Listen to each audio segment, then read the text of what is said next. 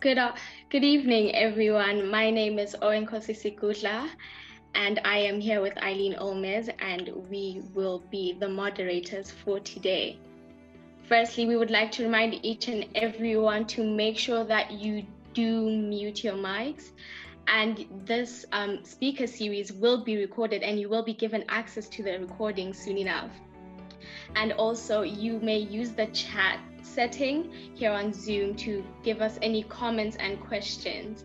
But before we continue, I would like to say an extra wonderful good evening to all the wonderful women in the room. You are loved, you are special, and you are amazing. And on that note, I would like to hand over to Women's Week.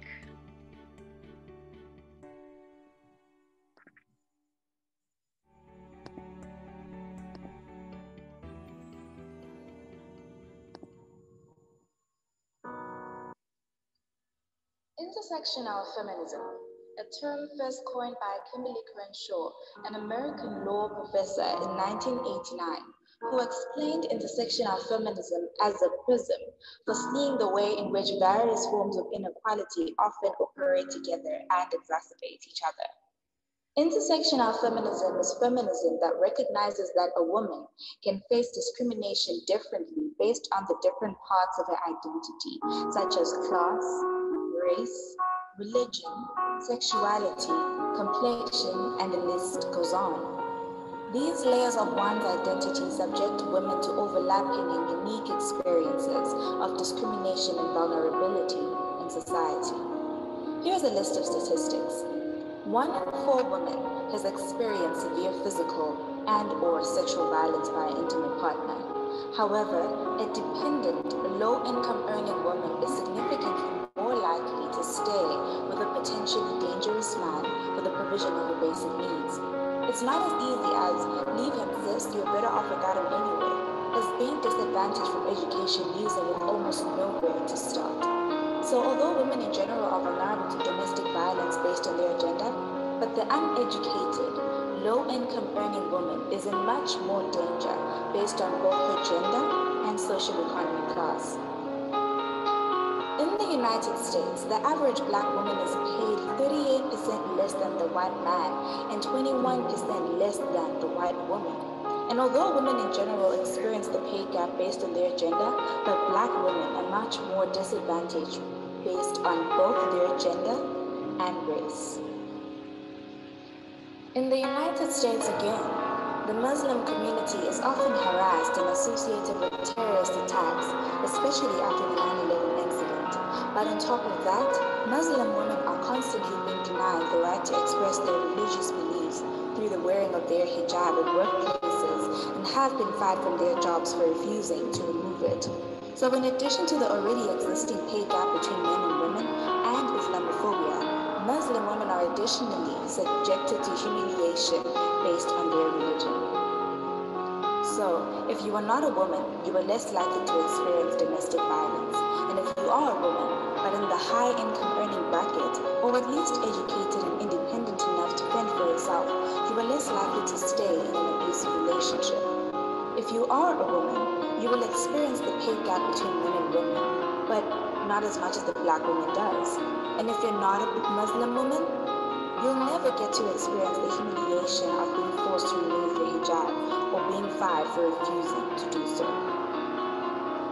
This is what intersectional feminism is, a movement to bring awareness to the issues that are unique to specific groups of women, solely based on their gender, socioeconomic class, race, or religion, which intertwine to subject them to discrimination that you may never get to experience. It's a movement that hopes that from this realization, we will become aware of our privileges, sympathize with others, and advocate for each other's rights. Feminism has brought us this far, but the future is intersectional. Thank you for that wonderful presentation. I will now hand over to Eileen. First of all, thank you to Women's Week for that amazing presentation, and good evening, good morning, and good afternoon to everyone.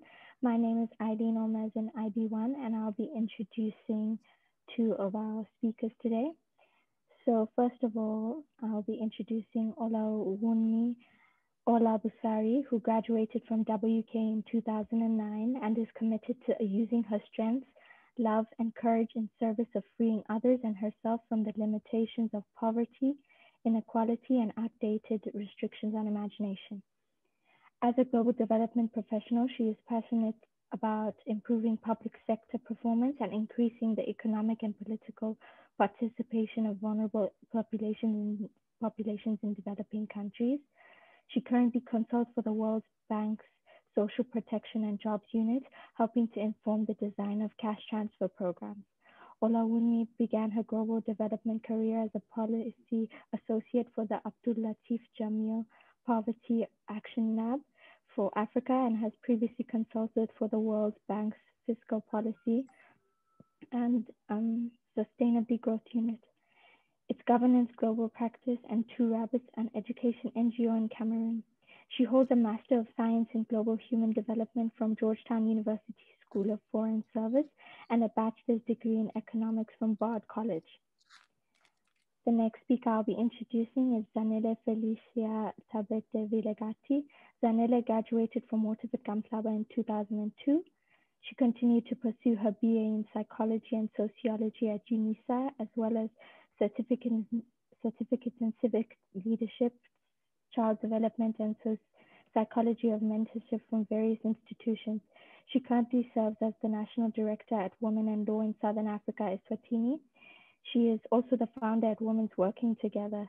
Zanele's key career moments revolve around civic leadership and steering the ship of a small but big organization. Thank you. And I will be introducing Dimpo Radebe, a PhD student in engineering education based in the Department of Chemical Engineering and Applied Chemistry and the Truist Institute of Leadership Education and Engineering at the University of Toronto, Canada. Her research interests include engineering culture and identity, engineering careers in the public sector, and ethics, equity, and social justice in STEM. Dimpo received a Bachelor of Applied Science in Industrial Engineering from the University of Toronto and a Master of Science in Management, specializing in Operations Management from the University of Bath, United Kingdom. She has worked as a project manager in process engineering at a prominent Canadian financial institute, and prior to commencing her PhD, she worked as a senior implementation analyst in cancer services in the provincial government of Ontario. Her career vision is to be a driving force for efforts to diversify engineering and challenge some of the dominant ways of thinking that might restrict diverse engineers with different viewpoints and varying career path interests. Thank you. And on that note, we would like to ask our first question to our lovely panelists, and thank you all for being here. We're so grateful.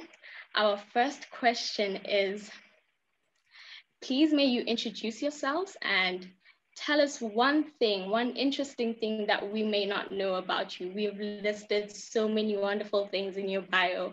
We just want to know one little extra little simple thing.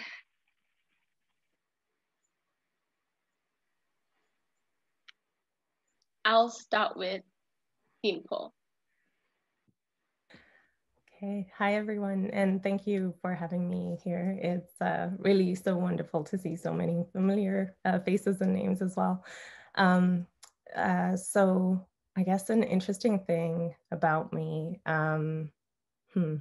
is that I've always loved to dance. I sort of have done different forms of dance from when I was a kid through Waterford, and even now I think I took a bit of a gap in my dancing, but I'm sort of coming back to it through the pandemic.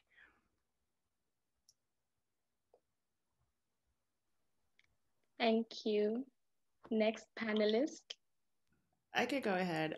Hey everybody. It's so weird hearing yourself introduced even though you write your own bio. I would say that the one interesting thing about me, I'll stay on the topic of dance. I once danced for a sitting president. Yeah, I know, it's kind of weird. It was the president of Ghana, happened in college. It was really bizarre actually, well, but it was a good experience.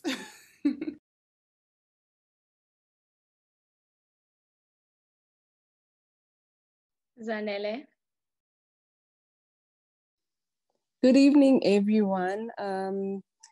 One interesting thing about me that you might not know is that I am a mother of two beautiful girls, and the youngest one is right at the door trying to get in where I am right now, but it's bath time. So that's an interesting fact. I couldn't stick to the dance theme because I can't dance.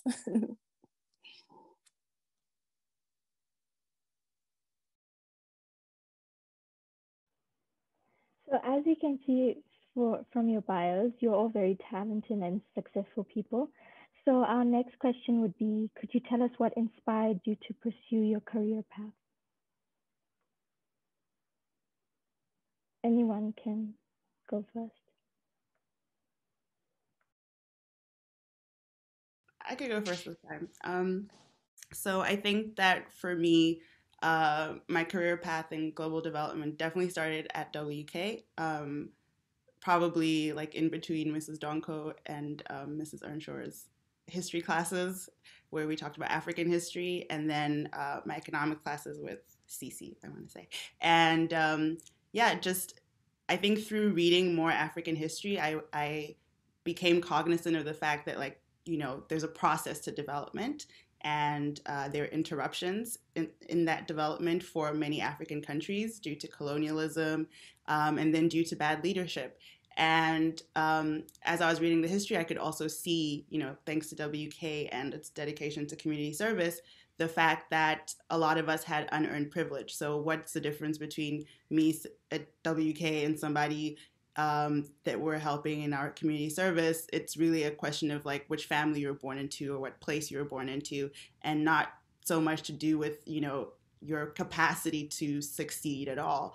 And I think just realizing that made me curious, and econ gave me a language to explore multiple questions related to poverty and inequality.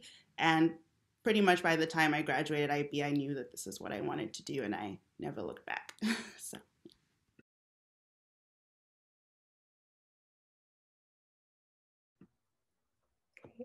Maybe I'll go next. For me, I mean, I think in many ways what Ola said resonate with me as well. I think there were aspects of the way that I viewed the world and the sort of differential impacts that our current societies are having on different people from my time at WK, but even from kind of growing up in South Africa.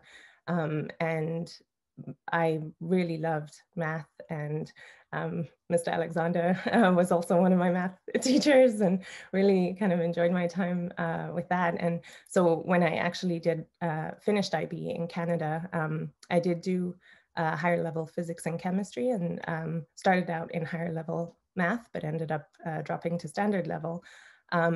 But I knew that I wanted to continue kind of doing those things and finding a way to kind of align my values and my worldview with those aspects. So it was one of my physics teachers that sort of suggested that I look at engineering, and I had no idea what engineering was about at that time. And what I started to understand initially was that really engineers kind of build things. So we know, of course, about buildings and cars and products. But as I started to learn more and kind of ventured more into industrial engineering, I started to understand that there were also these sort of invisible things that engineers build, like different kinds of systems and processes. Could be anything from like logistics to websites to actual processes in organizations. And so I started to see there that there was some opportunity for really aligning those values, and particularly again in the public sector, although that's sort of where I'm still trying to make that kind of come together for me, because I think even in engineering, because of the kind of dominant ways of thinking in engineering, I think even engineers don't necessarily see how some of these skills could be applied in the public sector. And I think the public sector still doesn't necessarily understand how engineering skills can be kind of implemented here. But I think especially with COVID, we're starting to understand where a lot of gaps exist at times in the public sector, where I think engineers could help fill some of those.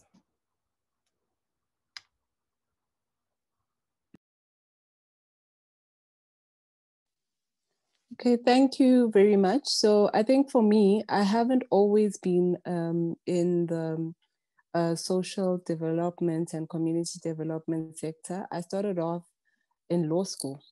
So it was kind of like I had to go to university, and my first option was psychology, obviously, and I couldn't go to a South African university because the local universities did not offer any psychology or any sociology courses. But I really knew I wanted to do that.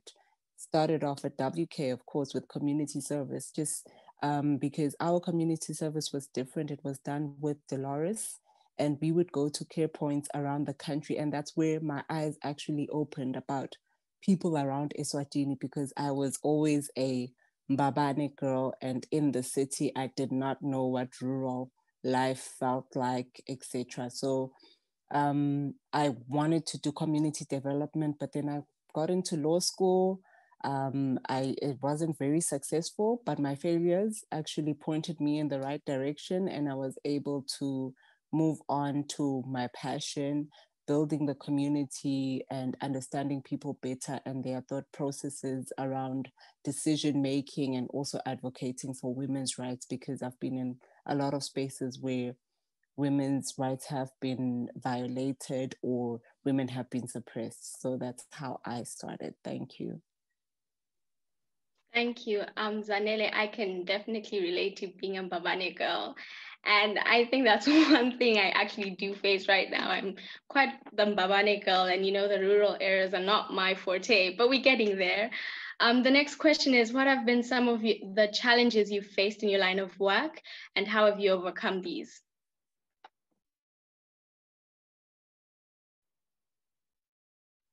So I believe anyone can start. I think I can just go first because I've already started talking about challenges. So right now I'm the National Director for Women in Law in Southern Africa. And some of the challenges that I've faced right now is that even within civil society, you have quite a male presence and a dominance, and it it kind of like does feel as though you have to be able, you need to follow suit what everybody else is doing within civil society in Eswatini. So when you come with structures and a system in place, it feels like you're kind of weird. I got into the organization in a difficult time, in a transitional time of the organization, and it hasn't really been pleasant. I think putting in systems and having people question why you want to do things differently because you have a different belief system than everyone else in the same space. So I think that's part of my challenges that I have gone through and persevered through.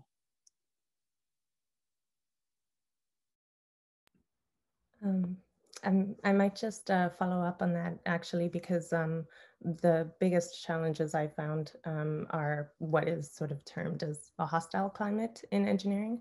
And that is largely, especially I guess in the North American context, by the fact that it is quite a sort of white male, straight dominated kind of paradigm in engineering.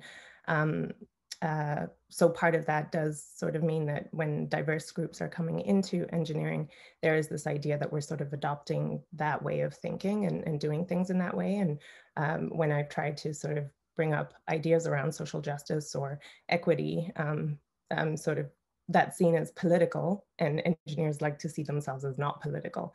So you kind of end up having this clashing. But of course, things that they do and stances that they take do end up being political in some way. So in some ways, that's why I have kind of come back to engineering education to try to understand more about the culture, because it has been clear that even as we're kind of increasing diversity in engineering, people still don't necessarily stay. So we're still seeing attrition rates, high attrition rates when it comes to post-graduation or within the workforce and at different kind of transition points in people's careers. And so I'm hoping to kind of get a better understanding of what is this culture that we're finding ourselves in, and then how can we start to kind of break some of the dominant ways of thinking down so that we're starting to open up and accept these kind of diverse ways of thinking and different ways of doing things. Yes, being in male-dominated spaces is definitely one of the challenges I've encountered. I think international development's it can be a diverse space in terms of gender. In fact, you tend to find, lots of women at entry level and mid level, less Black women, but we're there. And then at the top, it's very, it's usually white and male and straight. But I think to be honest, that I've been insulated from a lot of that by my proximity to whiteness, by my proximity to power in terms of representing funders or representing partners that are well respected. So I think a lot of my challenges have been, more about being comfortable in those spaces, being comfortable in being the youngest person in the room, usually, being the only woman in the room, usually, especially when my work is stakeholder engagement and I'm, sitting with government officials and I'm just, I used to think to myself, I could see in their eyes that they were just like, who is this little girl? There I am at 22. And they're wondering what I could possibly say to them that they need to listen to. So I think learning how to take up space was hard, and learning to just kind of trust my own decision making was hard. But I think I had really great supervisors who always pushed me to go out of my comfort zone and gave me a lot more responsibility than they probably should have. And so I think that helped a lot to develop my confidence. Yeah. Thank you very much for all of your answers. The next question is, have you experienced gender discrimination, whether directly or indirectly? If so, could you share these with us? Anyone can go first. Yeah, I think I'll go first because I'm basically a female feminist, women activist, and women's rights advocate. So just this week, I believe, I think it was on Monday or yesterday, just this week, I had a TV interview in the morning with the morning breakfast show. And so I am double-barreled.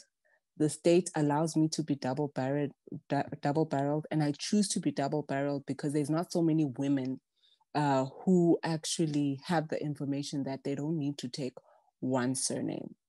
They can actually display both. I know a lot of feminists just prefer to use their own surname forever, but I felt like I just need the distinction, and my husband was okay with it, whatever I choose. So I was like, you know what, let me just push and challenge the system.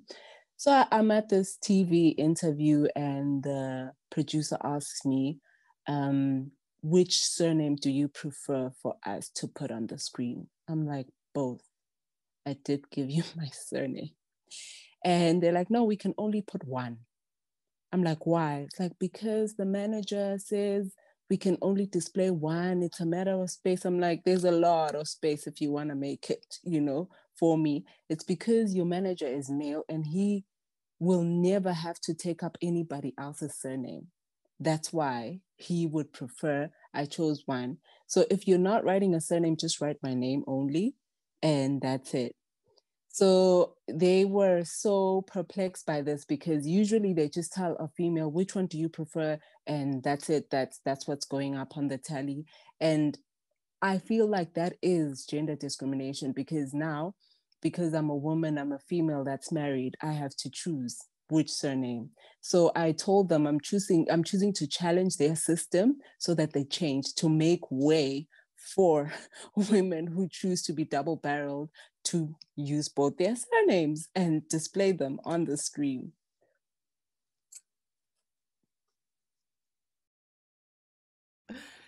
I love that story. So again, I think I've been largely protected from any direct discriminatory actions. I think really it's, it's just that initial underestimation that people have of you. But I think in some of the places I've worked in, like engaged with rather, so I'm not speaking on behalf of employers, just making that clear. um, I've seen things like women are always the ones, it's always the female staff that are asked to go and make tea for people, or asked to clean up, or asked to go and get food for people.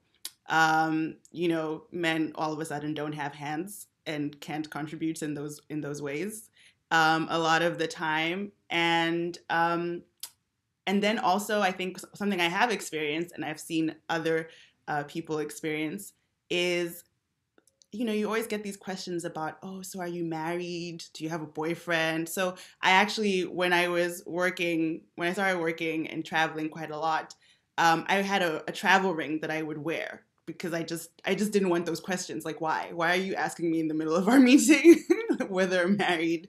Like, are you going to ask my male colleague? So it's, I think there's like the small ways in which people remind you that you're a woman. It's not for me, it hasn't been the big things, right, yet. But it's just those tiny ways that people try to put you in a particular place that I think I've noticed, if not with myself, definitely with other people who didn't, benefit from the same privilege of proximity to whiteness or power that I did. So, yeah. Yeah, I think definitely most of what I've seen or experienced has been sort of subtle. And I would say a lot of it also somewhat indirect, but there have been, for example, comments shared in classes. Fortunately, I was in a program that was about 50% women, so I didn't experience too much there, but I knew of other disciplines like electrical engineering or mineral engineering, where there really were fewer women, that a lot more hostility was sort of experienced there. There have been things like a friend bringing in kind of semi-nude photos of women to kind of share in the classroom. There have been like derogatory comments that I've heard about some of our female professors. And also, the fact that there are no Black professors. So there also have been in the workplace some scenarios where I've been very fortunate as well that I've sort of been personally kind of protected from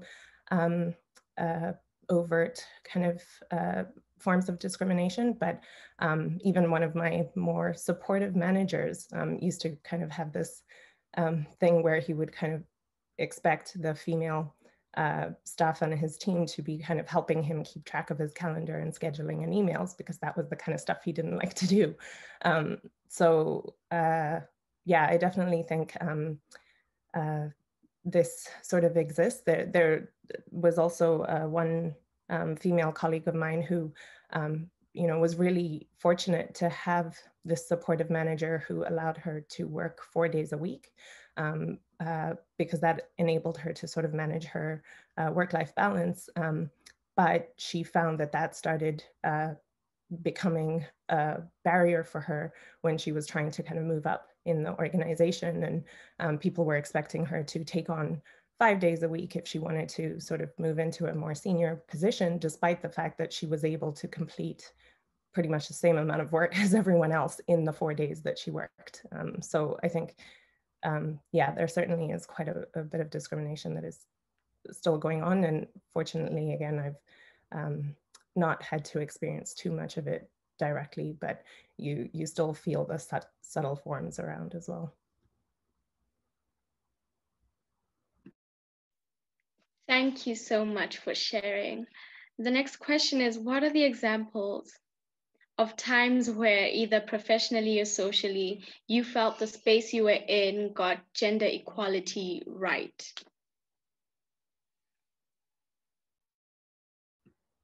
Yeah, so I think I sort of mentioned that example of allowing some form of flexibility for women's individual situations. And I thought that was a great example of being able to kind of accommodate the needs of that particular woman. I've also seen some examples, I think, from like university student groups where there really is a focus, especially when doing teamwork, because that's often can be where you feel some of that discrimination, where there really is an emphasis and a focus on getting to know each other and really trying to understand each other and work together based on our different skills and abilities. And I found that that kind of conscious approach to bringing teams together actually helps to overcome some of those biases and misconceptions that people might have about each other.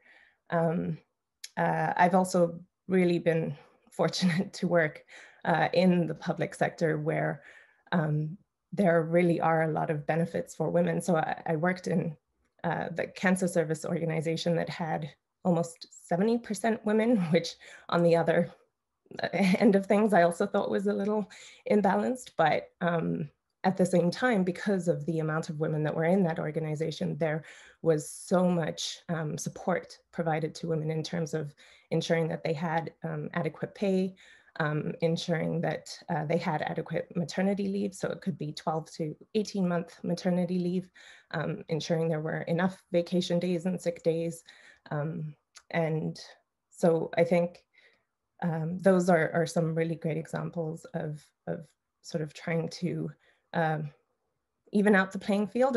And certainly there were never any questions around you know, getting a promotion and are you close to having a child or anything like that. It was just, you know, recognize that people are having children and that's completely a part of life, but it would never sort of impede on someone's ability to progress. I would say that my time in Rwanda, you know, I saw a lot of promising things. So that was really the first country that I worked in. And there were women in leadership positions, you know, at every level. So from the, you know, microfinance institution that we were working with to the government ministry that we were working with, there were women, there was women who were leading, and not in a representational sense, but like really the ones who are in charge of making decisions, and the ones with influence. And so I think Rwanda is definitely doing something right in terms of that, because I see it in business, I see it in the public sector, just across board. Whether or not that actually translates to like the everyday person, I think it helps because I think there is a sense that women can and should be respected and can rise to levels of leadership. But I think a lot of the work that I've seen that we probably have to do is about just everyday gender norms amongst people. So yeah. So true. I think my example will be a personal one. When I was having my second baby, I changed jobs from Médecins Sans Frontières in Hlangano because it was just too far for me to travel. And the project, I was a qualitative research officer, was ending. So I got a new job with the same institution I'm with now at Women in Law. And I joined them in September and I was going to give birth in November. And I got fully paid 3 months maternity leave. So I was like, wow, this institution is like the best, especially because the law does not recognize fully paid maternity leave in Eswatini. And it's very, you know, it's basically up to your employer. And it gives women like 6 weeks maternity leave fully paid. And then everything else has to be deducted in the discretion of the employer and what they actually decide to do. So that's a very personal experience, and actually it gave me a lot of hope that women in Eswatini can actually be looked after, and you know, we can advocate while we're experiencing a more gender equal work environment.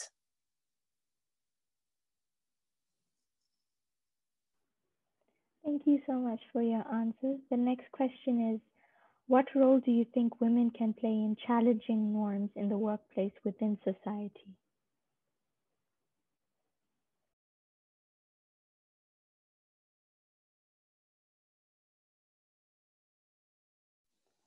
I think the best place to start is women need to be in support of each other, and we also need to start being conscious of what we say when we are speaking amongst people, just the general public and people in general. Because one thing that I have heard, and when we have meetings at women working together, like women will always show up and repeat this pull her down syndrome, whatever thing that is like decades old. I do not think it exists anymore in our society, but because we keep on repeating it and we keep on saying it. So I think the first thing that women can do is changing the language and changing the narrative, and then acting according to that change by being your sister's keeper in the workplace. Because sometimes people unconsciously put people under the bus, and it's usually women.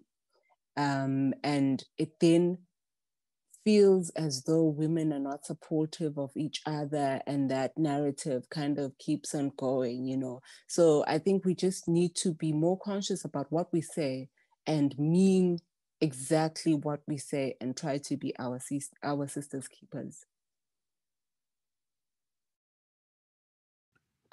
Yeah, I think that women play a role in just occupying the space or the position. So I think of NOI, Ngozi Okonjo-Iweala, who just became the DG of the World Trade Organization. It it's not a particularly powerful role if, like, how the world systems work. It's kind of, but she, but it means something, right, for someone that looks like her, um, and that is so bold and loud about her Africanness, about her womanness, like, to occupy that space. So it's a there's role modeling that happens, right? It's a signal to those of us who are further down, or earlier in our careers, that look, there is the extent of possibilities even wider now, right? But it can't just end at representation. There actually has to be influence, and women in workplaces actually have to be given, real work, real roles, and taken seriously. And then I think the other role that women have is to call out when things are tone deaf, or when things are like any misogynist assumptions, right? We're all guilty of having biases. And I think that, if you put a room full of white men together, they're going to come up with a version of the world that looks very different from one of where you have a more diverse group of, maybe some Black women, some Hispanic women, some lesbian women, like, it's like the diversity helps you to see different dimensions of things. And especially in the work that I do, which is a lot to do with designing and implementing programs, thinking about, what does participating in this program look like for a woman or a young girl? Is this a space that they can enter? Is this something that they can take time out to do? Because we have to remember that women are looked to for so much unpaid labor in the home. So is she going to have time to go to that particular place to fetch water, and then also get to your program to collect her medication or her cash transfer, or whatever the thing is, right? So um, I think women's perspectives are also the value that they bring in workplaces. Yeah, and just challenging assumptions about what women can do, um, expectations on them, right? So, like, the either or paradigm of, you either have to be a mother, docile and at home, or you care about your career, right? Like, when you have women like Ngozi Okonjo-Iweala, I didn't even know that woman had a husband and 4 children. So, like, kudos to her for having it all and being the Beyonce of international development and economics. Like, so I think people, yeah, I think there's a lot of value that women bring to the workplace, and that's just a few of them. Thanks. Yeah, I think I echo what Sanela and Ola have said. I think one other important part that I've sort of found in this as well, sometimes somewhat related to this idea of imposter syndrome. I think what Ola was also kind of referring to is just trying to feel comfortable in these spaces. But also, I think part of that, I recently actually read an article saying we should stop this idea of imposter syndrome, in the sense that that again then seems to indicate that there's some sort of issue with women, where the issue really is with the system that we're in. So I think even when trying to kind of challenge some of these systems, sometimes there can be really bad backlash, and it can be really hurtful and can lead to somewhat of a traumatic experience. So I think it's also really important for women, again, to find ways to support each other, to find a group of women within your organization that you really feel, will support you in whatever challenges you might be kind of trying to bring forward, and then self-care through that process as well, and kind of making sure again that you're always thinking about the ways that the system might be working, and not, leading to more and more kind of self-doubt about yourself. And I think in that way, having representation also can really, really help, because it shows you that it is possible. But again, I think you need to have that sort of good sense of what you're feeling comfortable with, and knowing where you might be kind of reaching your bounds, so that you don't push yourself too far either. But overall, I would say, yeah, like advocating for better measures that support all women. I mentioned a few with like maternity leave, flexible hours, childcare, decent wage. And I think transparent salaries is one we're not really seeing, but is a very important one for us to start seeing more of, so that we can see if there are any disparities in salaries. And then definitely, I think this recognition of intersectionality is so important as well, because it really, again, these disparities and the way that they affect you is not the same for all women either. And so really kind of trying to support each other in kind of dealing with these differences that we might be experiencing is important as well. Thank you so much. We would like to remind the audience that the chat option is open. Please do drop any questions, comments. We are eager to know what's on your mind. And moving on to the next question, do you think men have a role to play? If yes, what role do you think they can play? I can speak here first.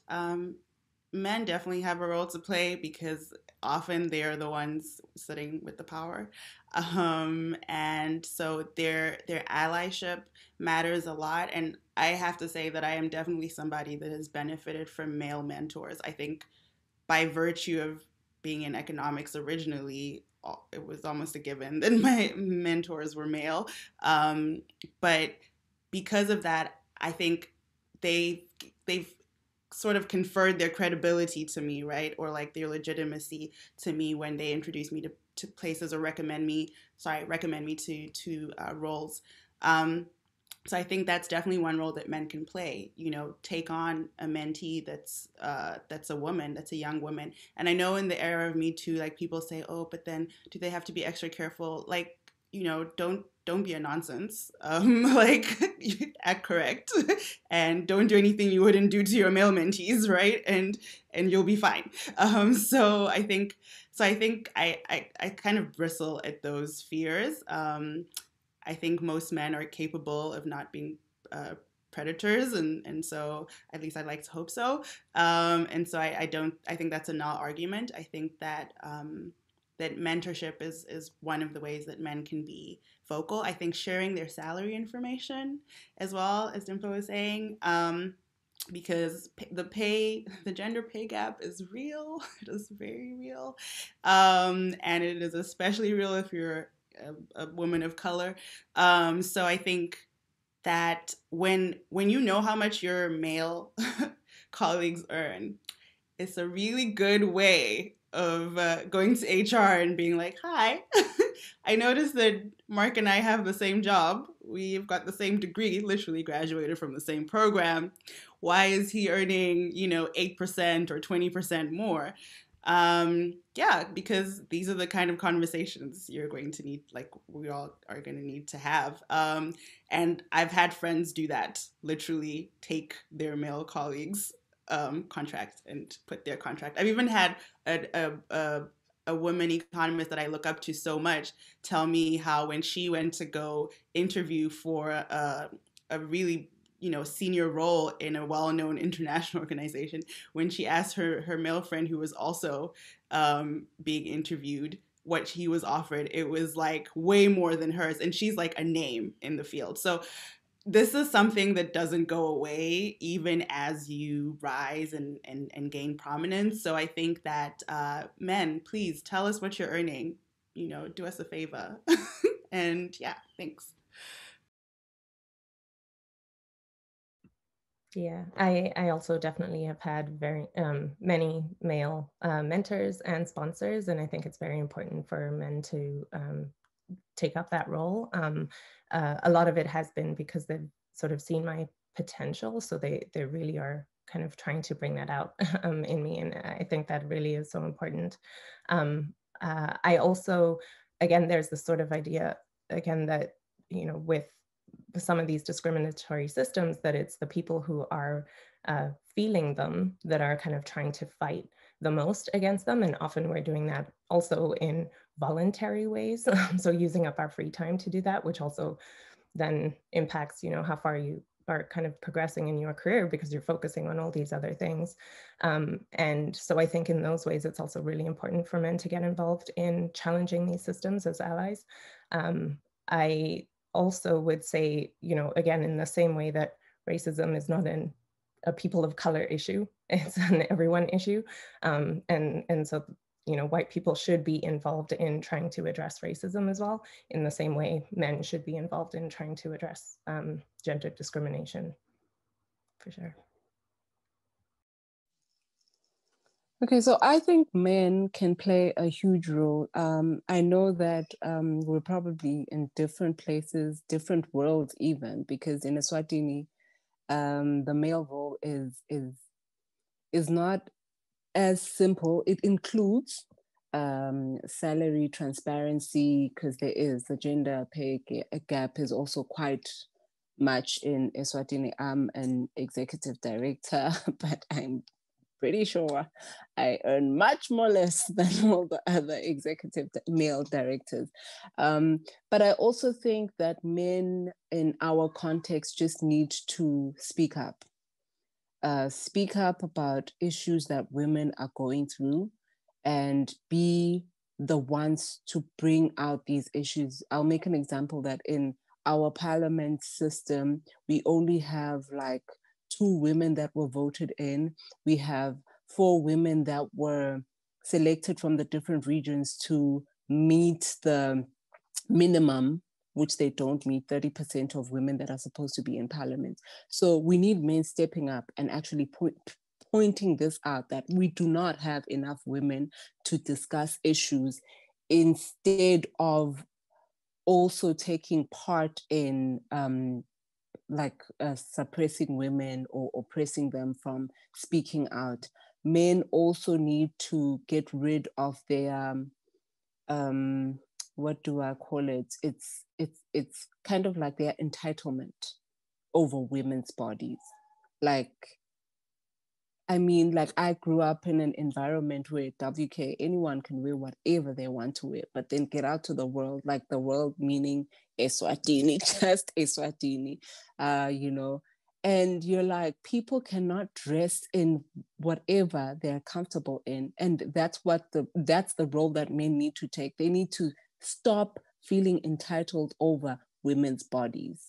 Like if that can stop, I think the entitlement in our context starts with when boy children are allowed to pee on the side of the street and men are actually facing the other direction, peeing while you're driving.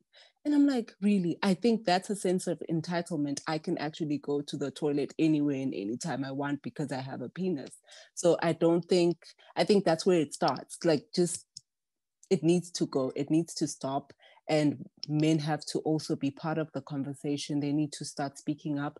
We're grateful that we have men's organizations right now that are mentoring men to actually try and make them see how privileged they are in a society. Because if I would stop on the side of the street and pull down my panties and pee, it would just be like, wow, okay, you know what, just you've done such a huge crime. But these men all over, like sometimes I will actually count how many men I see peeing on the side of the road, just driving from Babani to Manzini each and every day. And it's just huge amounts. So sense of entitlement and speaking up. So men do have a major role to play right now because the scales are not balanced at all, and they have to come out to speak for women as well.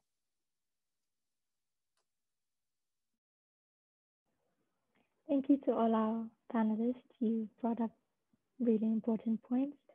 So now we're opening the floor to questions.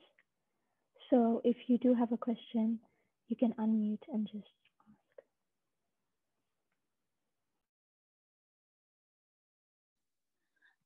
Good evening, everyone.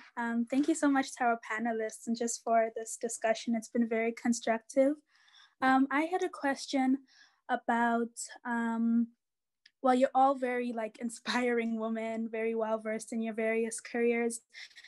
And I was just, okay, I'm trying to find a good way to phrase it, but do you think that in a society where women such as yourselves are very empowered and women empowerment is promoted, do you think that the society perhaps shuns women who prefer to act in more traditional roles? Maybe I can say, give an example that there are women out there who are very much empowered, very much self-actualized, who very much prefer to just be mothers, and that's what they feel they're, I don't know, they want to do with their lives, just to, stay at home, be mothers to their children, and that's where they feel the most self-actualized. Do you think that there perhaps isn't room for them, or is that a bad thing? Yeah, that's kind of my question. Thanks for your question, Tianza. I don't know if anybody else wants to take this, but I think that one thing society likes to do is pit women against each other. And so we say we're feminists because we want rights. Now there must be two sides. There's the ones who are just happy with the way things are, is how it's framed, right? The ones who want to stay at home. And then there's those of us that are creating trouble by wanting things. And I think that dichotomy is very false. I think at least the feminism that I subscribe to is women's rights to choices and to equal opportunity. So if being a stay-at-home mom is what you want, good. If it's really what you want, if you have been exposed to the multiple options that you can have, right, and you decide that that's the one that you want, then good for you. There's nothing wrong with that, or lesser than. If anything, like I said, women's unpaid labor, the domestic labor that women do, just goes uncounted and uncompensated. So I have a lot of respect for people who do childcare. I'm not planning to have children, so kudos to the rest of you. I think that yeah, we have to unsubscribe from these false narratives that you have to be one or the other. It really is. I don't want to say it's just about choice, because it's not. But it's about conscious, informed decision making, right? So are you operating as a woman from a place of agency where you have access to different options and then choose that one? Or are you operating from a place of scarcity where you were given two options and that's it, and so you pick the lesser of two evils, or whatever, right? So I think that's the more important question. So yeah, thank you.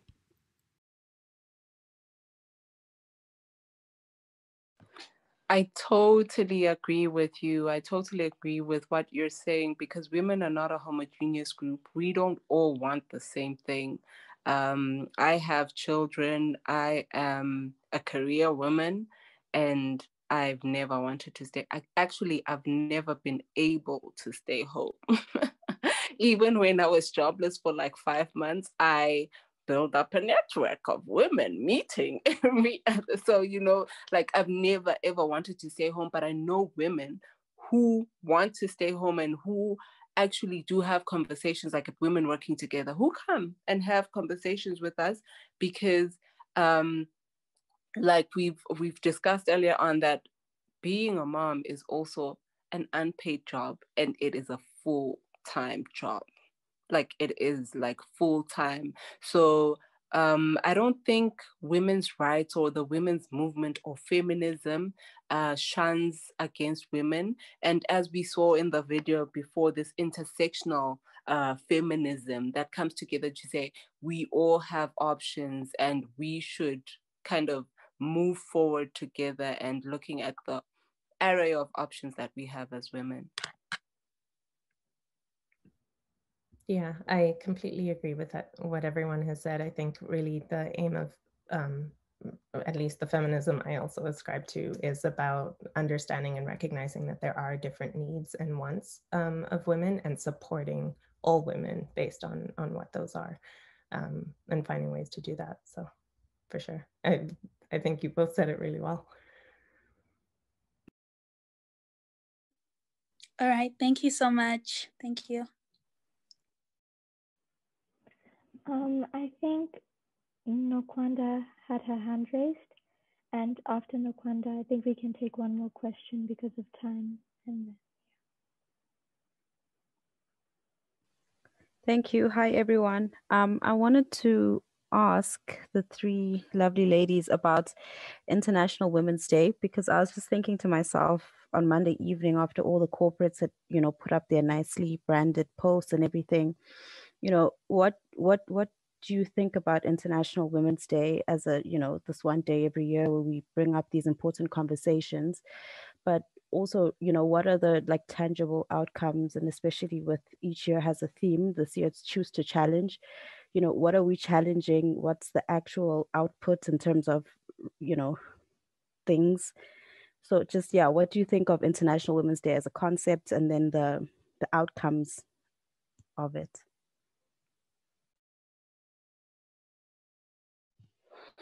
Okay, I think that for Eswatini, especially because that's the context in which I'm operating under, International Women's Day brings up like an opportunity for us to actually, you know, put a spotlight on what women are doing and where women are shining in the country. But also with this year's theme, we chose to challenge the state to actually consider gender-based violence as a national emergency. We've seen just today at 12 noon, a police officer, a senior police officer, shot at his baby mama after losing a maintenance trial. At a court, a magistrate court, he actually took out his weapon, which he signed up for and made an oath to use against criminals, against whoever was in the wrong, and shot at the mother of his child. So we thought, let's choose to challenge the system to, it's about time, because we've seen that we have these technical working groups, we have these little committees that really don't come up with results. But if any sort of issue is made a national emergency, you need to have a strategy, and you need to actually measure all of the outputs of that strategy that you have in place, and it's for a time frame you deal with such issues. So that's what, as a civil society, we're choosing to challenge, because my organization sits as the Gender Consortium Chair under the coordinating umbrella body for civil society. So that's what we're challenging. And when it comes to the outputs, I know that most of the time it's more on the celebration part. So you can measure how much we've celebrated women and which women are where and what they have done, their success stories, etc. But it is about time we actually challenged more, and we gave more into measuring what exactly we've attained on this day. But we're fortunate enough that the US has made it a Women's History Month, because it all started in the United States. So we we're glad to follow suit and make it the whole of March so that we're able to extend whatever advocacy we are doing around women's issues. Yeah, I'll kind of echo. I think I've always kind of had this struggle because here in Canada, we've also just kind of come through Black History Month and always had this challenge with why is it like a day or a month that we're kind of focusing on a particular issue that affects people every single day. On one hand, I definitely think it is important to consciously have these moments where we can have these discussions and conversations. But at the same time, for me, it really is about doing this work every single day and making sure that these conversations don't stop when this day or this month passes. And I think what I've noticed, at least again from North American perspective, is with these sorts of days or months, that it has tended to be a moment of celebration. And so those conversations do kind of stop after that point. And so even though, for example, in engineering, equity, diversity, and inclusion work has kind of been going on for almost 50 years, there's really been very little progress seen over time. And again, I still attribute that in some ways to the culture and the ways that we're thinking about diversity and representation, that it is sort of this idea that we're all coming into what already exists and somehow supposed to assimilate into that. And I do think that, and for me, this is what I'm choosing to challenge is, again, these dominant ways of thinking that are basically perpetuating that. And so I do think that it is about kind of getting to the actual cultures that are continuing to perpetuate these systems of oppression that that need to be challenged in order for us to start to recognize that these kind of issues are occurring every single day, and trying to understand ways that we can start to shift these systems and these cultures on a daily sort of basis. One way in particular is, again, because task forces and committees have really been set up almost everywhere now, but you are in some cases also seeing that they're sort of on the periphery, and often CEOs or the central decision makers aren't as closely connected to those boards or those committees, or are sort of looking at them as informational kind of bodies, but not actually implementation oriented bodies. And so again, in terms of shifting our culture and really recognizing that these issues are integral to everything that we're doing in every organization, will hopefully start to move away from seeing these issues as kind of periphery or once a month, once a day, a year, to something that is ingrained in our being every single day of every year.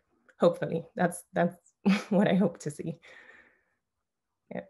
Yep, that's the dream. That's the goal, because I think a lot of these days become branding exercises for companies. Like, oh, it's it's Pride Month. Okay, we're gonna be rainbow. Oh, it's Black History Month. We're gonna be black. It's Women's Month. We're gonna be purple. And but I think some things that we can. I think we should choose to challenge that, right? Like, show you're working as you would in math, right? Like, don't just give us the nice product outward, but like, show us you're working. Release your list of stakeholder of what is this thing called? Board members, right? Let's see how many women are on your board. Let's see how many women are in upper management. Let's see, how many Black people are in your entry level. Do you put your money where your mouth is? When you have events outside of this month, are your panels, manels? Are they just all male? Or do you try to have some color, some gender, representation, diversity, right? So I think that's what we should choose to challenge. I think the branding is nice and it's cute and it makes us feel good, but we need to see real movement. And I think we need to be bold in challenging our organizations to to release those statistics and to ask those questions so that they can, face the numbers and know that there's work to be done. So, yeah.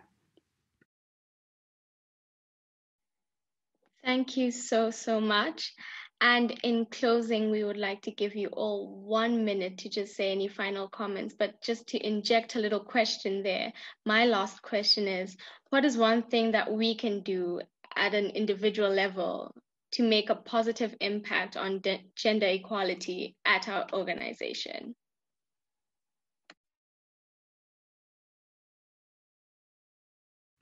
I can just quickly go first. Oh, sorry. Go ahead. It's okay. Thank you very much for having me on this panel and with the two lovely ladies. Nice to meet you.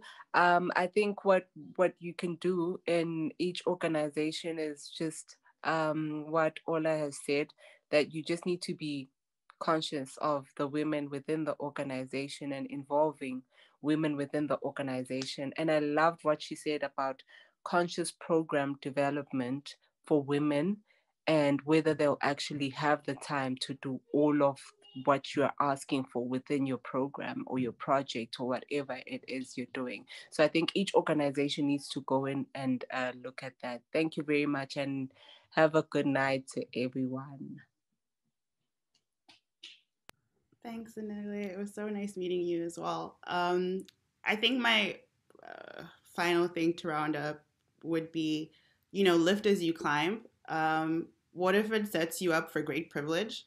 You get to go to a great college, and often that means you get a good education. And so you get opportunities that people who look like you or come from the background that you do might not always have access to. And what do you do once you're there? Once, I think always leaving the door open. One thing I really enjoy doing is, I won't say mentoring because I'm quite an early career professional, right? So I don't think I can be quite mentoring anybody yet, but I'm always open. I always avail myself to conversations to younger people, younger women especially, right? Who are curious about the trajectory I took, or who just have questions that I had at that age, right? So I think, lift as you climb. Recommend other women for roles. Even if you can't take a job, tell your other friend to come take this job instead, right? So those are some of the things I think we can do. Thank you, and thank you for having me and us. Yeah. Kind of hard to go last. I think those are great points. Thank you so much to everyone. Really, this was an amazing discussion, and it was so nice to meet you, Zanella, and to see you, Ola, and others here. I think for me, consciousness really is where at the heart of it, especially on an individual level. I think just really kind of being aware of your own biases, but also where they might have come from and kind of the systems and the culture and the context that you're operating within. And part of that also kind of involves respecting yourself in a way, in recognizing that that's where you've come from and that that's what brought you to where you are. But also, I think in doing that, it helps you respect and acknowledge the differences in the other women around you as well, and then helping to support them in what it is that they would like to achieve. I definitely am a strong believer as well in continuing to have discussions with others who are interested in my career path, or just sharing the knowledge that I've learned over the time that I've kind of been in my career. And I definitely try as much as possible. There's this idea of, bringing in someone like another woman or another woman of color in your organization in the time that you're there. So whether it's recommending them for a job that they might be applying to, or letting them know that a job opening might be available if they're interested. All those sorts of individual acts I think are really important and relatively easy for us to do. So yeah, and thank you so much again. This was amazing.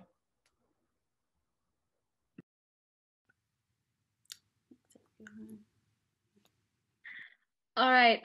We have one final question, and I believe Eileen will ask it. I know we said final question, but a question came through, so I'm really, yeah. But before that, I'm going to say a quote by our principal, Miss Patricia Angoy. Women and girls hold up more than half the world. I send our women and girls my admiration and give strength to all that they achieve and dream for our present and future. Okay, so the question is, and one person can answer this question, what do you think is the role of religion in the oppression of women? And do you think that there is a way of working around the oppression while still respecting the religion? So I actually typed an answer to Jason because I saw the question went unanswered. But I'll just repeat what I said to him. Yes, religion plays a huge part in it, right? Like I think, sometimes I think it is the beginning of our problems. I say this as a practicing Christian, but I really do think that, I've argued with a lot of Christian men about, because we were made second, does that make us second in life? But I think even within religions, whatever religion you may be, I think something that religions seem to have share is this idea of love and sort of like justice, right? And so however the religion defines that often looks a lot like respect, looks a lot like dignifying people, looks a lot like listening to people, valuing people. And so I think when we center those things, that helps. And I definitely think that you can advocate for women's rights or gender, rights of differently gendered people within religious structures. So actually a lot of my feminism was informed by a class I took in college that was about gender in Islam, right? Like before I took that class, I didn't know you could be religious and feminist, right? And that class really opened up my eyes to the fact that, like, if people want to wear the hijab because that's how they want to model modesty, what's important is that it's their choice and it's happening within a framework, right, where that means something to them, where that starts. But then it's also good to have a history of head coverings and like where do these things come from and what's tradition and what's actually necessary in religion, right, and what's the spectrum that we're looking at. So I think to kind of sum it all up, we have to allow for questioning and we have to allow for interrogation of where the things that we take as given actually come from in whatever source text you ascribe that you subscribe to. Yeah, thank you.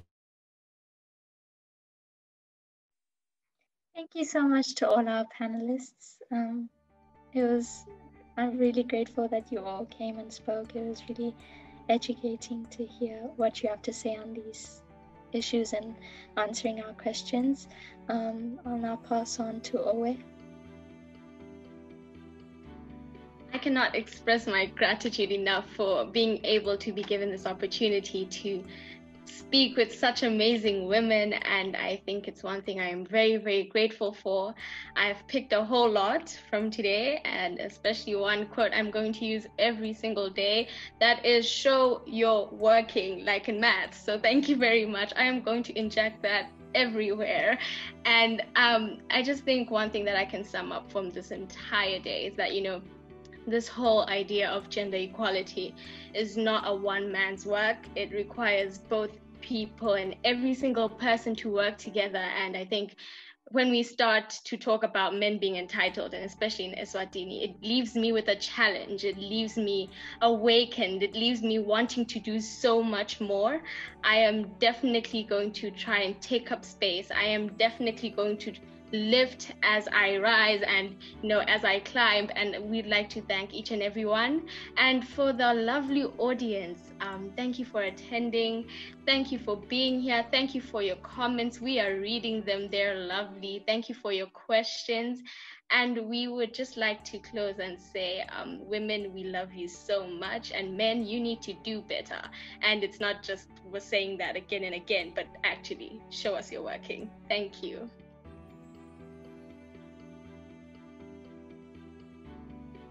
We will leave things open for 5 minutes. So if you want to just comment on anything or add anything, you can.